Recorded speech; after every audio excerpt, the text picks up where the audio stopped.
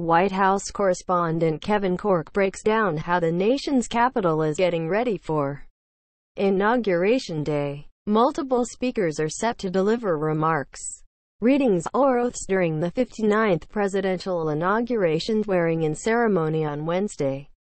The celebration, scaled down this year due to the oronavirus pandemic and tightly guarded amid security threats, will take place Wednesday on the west front of the U.S. Capitol.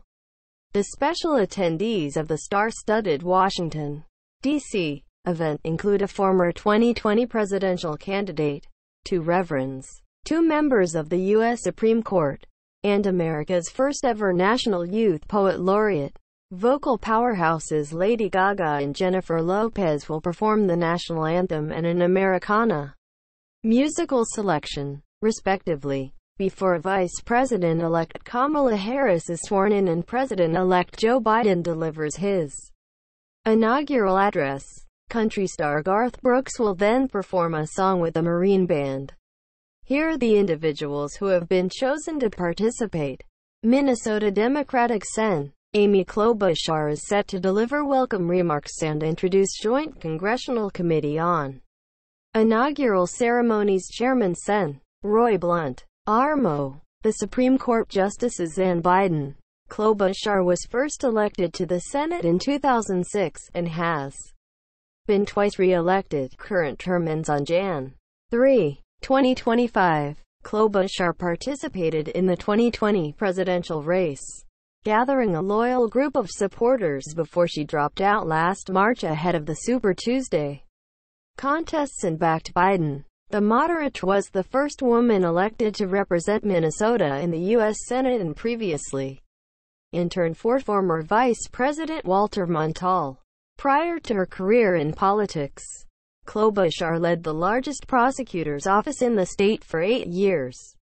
She graduated magna cum laude from Yale University and the University of Chicago Law School. Democratic presidential candidate Amy Klobuchar, D-Minn, waves as she arrives to speak to the Scott County, Iowa Democrats Saturday, Jan. 25, 2020, in Bettendorf, Iowa. AP photo, Sue Ogrodsky. AP photo, Sue Ogrodsky. Missouri Republican Sen. Roy Blunt is the chairman of the Joint Congressional Committee on Inaugural Ceremonies, JCCIC. Blunt grew up on a dairy farm and was the first person in his family to graduate from college at Southwest Baptist University, where he later served as the school's president. Blunt earned his master's degree from Missouri State University. The Kennedy Center Board of Trustees member, was a history teacher before serving in Congress. In 1984, he became the first Republican elected as Missouri's Secretary of State in more than 50 years. The public servant was elected 7 times to the U.S. House of Representatives and was elected House Majority Whip earlier in his career than any member of Congress in 8 decades.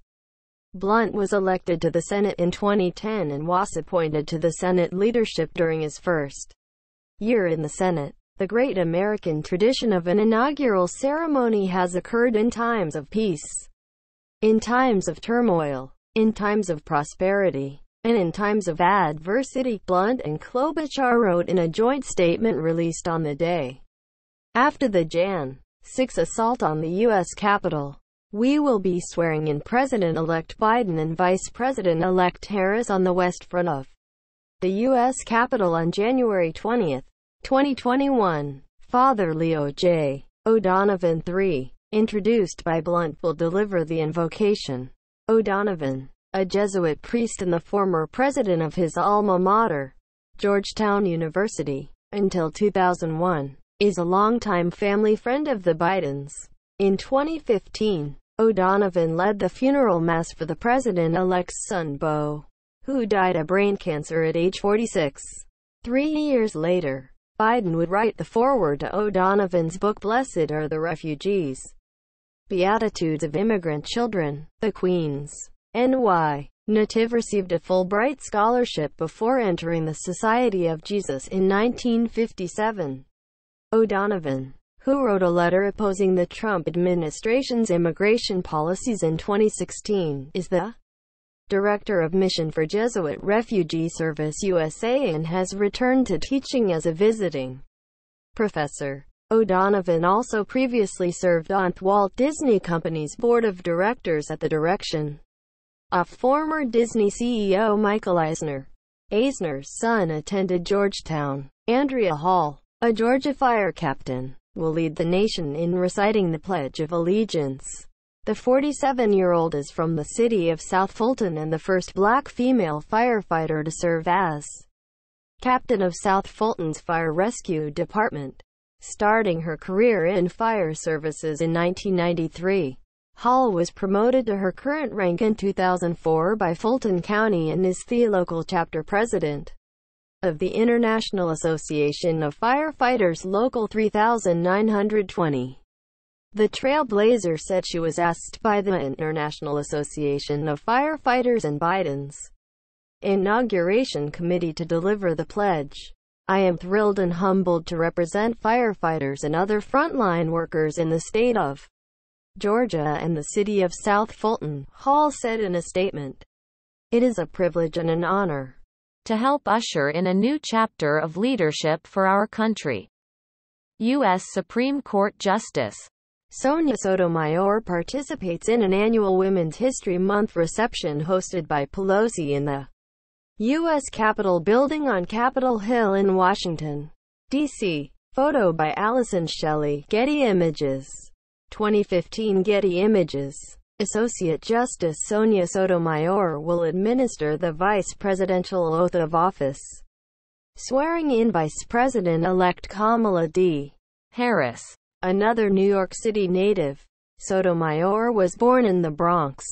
She received her bachelor's degree from Princeton University, awarded the Pine Prize, the highest academic award given to undergraduate students, and attended Yale Law School to earn her Juris Doctor degree in 1979. Sotomayor served as Assistant District Attorney in the New York County District Attorney's Office until 1984 when she joined business law firm Ipavia and Amp Harcourt, eventually making partner at the firm. Sotomayor was nominated to the U.S. District Court for the Southern District of New York in 1991 by President George H. W. Bush and then served as a judge on the U.S. Court of Appeals for the Second Circuit from 1998 till 2009. Former President Barack Obama then nominated her as an Associate Justice of the Supreme Court, a position she took up in August of that year. Sotomayor became the first Hispanic Supreme Court Justice in the history of the United States. Chief Justice John G. Roberts, Jr. will administer the presidential oath of office, swearing in President-elect Joe Biden. Roberts was born upstate from Sotomayor in Buffalo, NY, and traveled to the similarly snowy Harvard College where he earned his bachelor's degree in 1976 and a Juris Doctor degree from Harvard Law School in 1979. Roberts served as a law clerk for Judge Henry J. Friendly of the U.S. Court of Appeals for the Second Circuit for a year after his graduation and then clerked for former Associate Justice William H. Rehnquist in 1980. Roberts was Special Assistant to Attorney General William French Smith from 1981 to 1982, an aide to White House counsel to President Ronald Reagan Fred Fielding from 1982 to 1986, and appointed Principal Deputy Solicitor General from 1989 until 1993. Roberts practiced law in the private sector intermittently until 2003 when he was appointed to the U.S. Court of Appeals for the District of Columbia Circuit. In 2005, President George W. Bush nominated him as Chief Justice of the United States. After taking the oath of office, Biden is expected to speak between 20 to 30 minutes, a source told Fox News. His inaugural address is expected to focus heavily on the need for unity amid significant national challenges, and he is expected to reach out to all Americans to pull together behind his vision for the country. Amanda Gorman, 22, is set to become the sixth poet to perform at a presidential inauguration, as well as the youngest in history. The Los Angeles native, who also studied at Harvard, became the nation's first national youth poet laureate in 2017 under the recommendation of Dr. Jill Biden. Much like the president-elect, Gorman has struggled with a speech impediment since her childhood. Her poem, titled "The Hill We Climb," will reportedly allude to the riots at the Capitol 2 weeks ago. She told the Associated Press last week that while she had not been told what to write by inauguration organizers, she had received guidance to emphasize unity, a hallmark of Biden's campaign. Gorman, who has a children's book coming out later this year, reportedly plans to run for president in 2036. Lastly, Reverend Dr. Sylvester S.